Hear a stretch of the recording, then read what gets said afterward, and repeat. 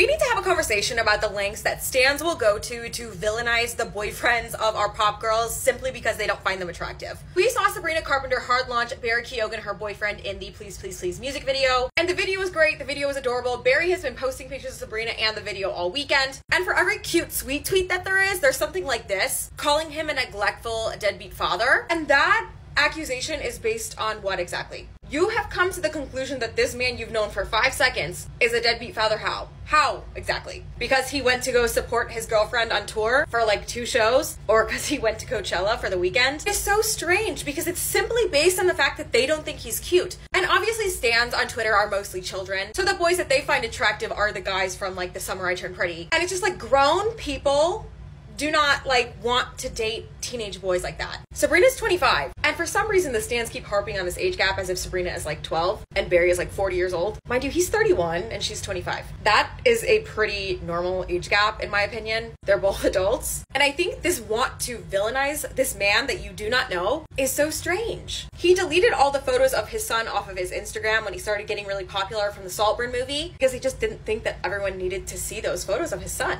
And I'm inclined to agree because there are crazy people out there, and I just don't think that everything needs to be posted to the internet, and he sure as hell doesn't have to share his parenting schedule with stans or tell you guys whenever he sees his son. Let's clock back into reality and realize that we like don't actually know these people in real life, and maybe stop making accusations like this with absolutely no proof whatsoever.